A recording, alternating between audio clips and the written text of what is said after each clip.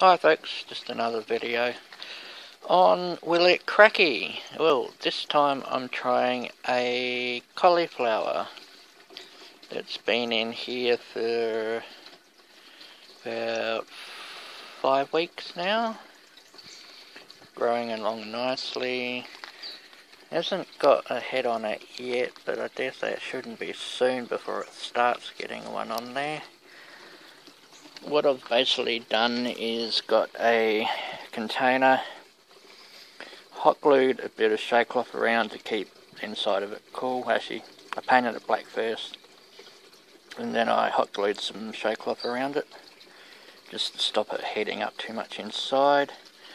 I got a garden pot and drilled a heap of holes in the bottom of it.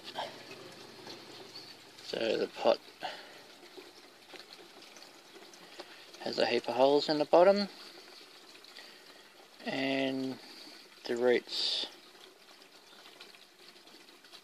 grow out from there, which you can see actually going pretty well. Now, I'm new at this. If anyone sees anything wrong that I should be doing right or anything, please leave it in the comments down the bottom, or subscribe to the channel, thanks. Basically, this is its first lot of water. I'm using a master blend as the nutrients.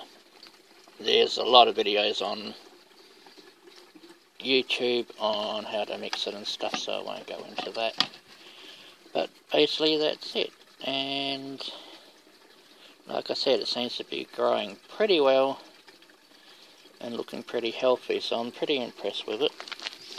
I'm very new at growing vegetables and stuff, so I'm learning, and I'm pretty happy with that one at the moment. So I'll leave it there, and I'll catch you next time, folks. Have a nice day, and I'll see you later.